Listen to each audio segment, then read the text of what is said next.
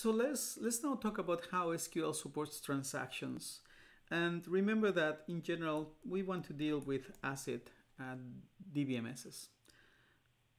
I believe that MariaDB and MySQL ACID is supported, but it has to be enabled. And because there might be scenarios where the overhead of doing transactions that they are serializable is relatively high. So if you want extreme performance, then having an ACID database is not the best way to do it. On the other hand, if your goal is to maintain consistency of the data, because the data is very important for your organization, you want to run with full transaction support, essentially an ACID database. The first thing that we need to know is that there's a concept called autocommit. And that's what we have been using with PSQL during the course so far. And essentially every statement, every SQL statement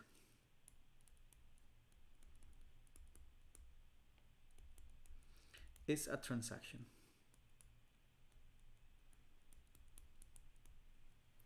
So in other words, if you do select, etc., semicolon, this essentially gets wrapped by a begin transaction and a commit. So these two happen implicitly. The DBMS adds it. So every statement essentially has. And the begin is also implicit. We don't have to explicitly say begin. And if we have auto commit, there's no way to roll back a statement. So you run the statement. Let's say that you delete all the tuples from a table. It's deleted. There's no way to undo that change. Okay. Part of the reason to have autocommit is that many users are not even familiar with the concept of transactions. So it will be kind of strange if they do work and they forget to do commit, and then they discover that none of the work actually happened. Because unless we have autocommit, the impact of the transactions will only be reflected at the moment that the transaction ends with that commit. Okay. So this also means that when we have regular non-auto commit, so we have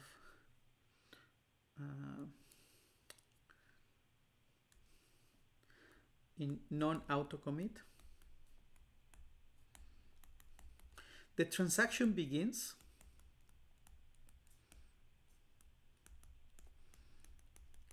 with the first statement.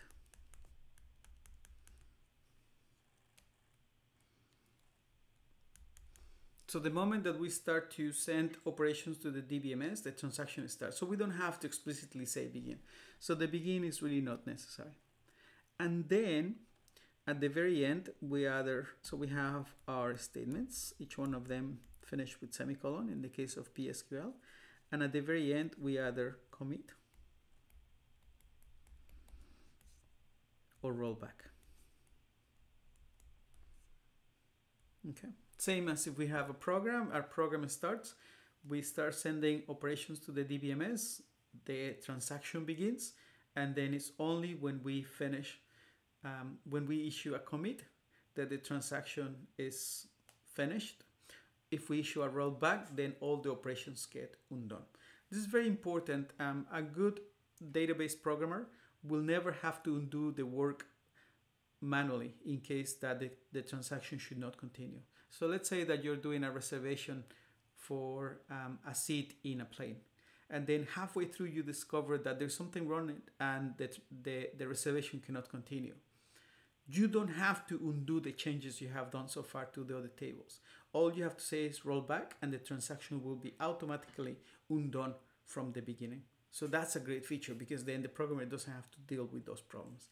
That's also the reason that when a transaction crashes, because let's say power is gone, the connection to the computer is severe, then automatically the transaction gets rolled back. So the programmer doesn't have to worry about leaving transactions in the middle. That is the responsibility of the DBMS. Okay.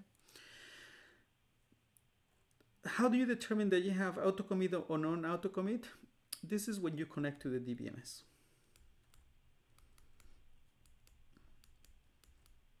to the database in the DBMS. Remember the program that you wrote for the assignment? So in that program, in the connect, you specify a bunch of information like the username, the name of the database. In there, if your library supports it, you can actually say, I want auto commit, or I want to issue my transactions and manually do the commit or the rollback. So that's at the moment that you connect, whether you are in one or the other. Okay.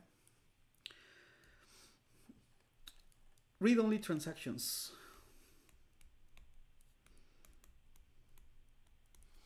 As their name implies, read-only transactions do not modify the data on the database. So this do not harm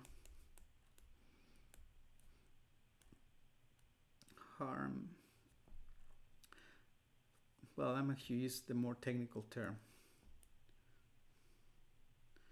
Do not affect the consistency of the database. In other words, we can have as many transactions running into Lyft, and they will never have an impact on on the consistency of our database. There's no way that these transactions can put the database into an inconsistent state. Why? Because none of these transactions modifies the data in any way. So it's very useful if we want to maximize throughput to tell the DBMS that our transaction is read-only. And how we do that? The first statement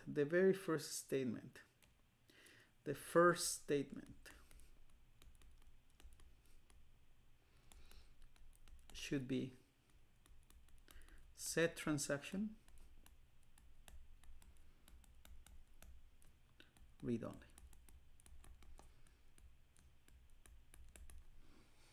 And then anything that comes after cannot have any updates, insert, deletes, etc. It cannot modify the schema of the database. Essentially just select. Okay. It's a good practice to do that because it informs the DBMS in advance that it can interleave other transactions with your transaction. Notice that this doesn't mean that the read-only transaction cannot be affected by other transactions.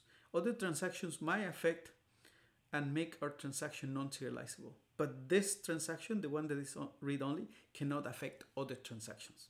We will see that more in detail in the next segment. Let's leave it at this, and then we'll continue in the next one.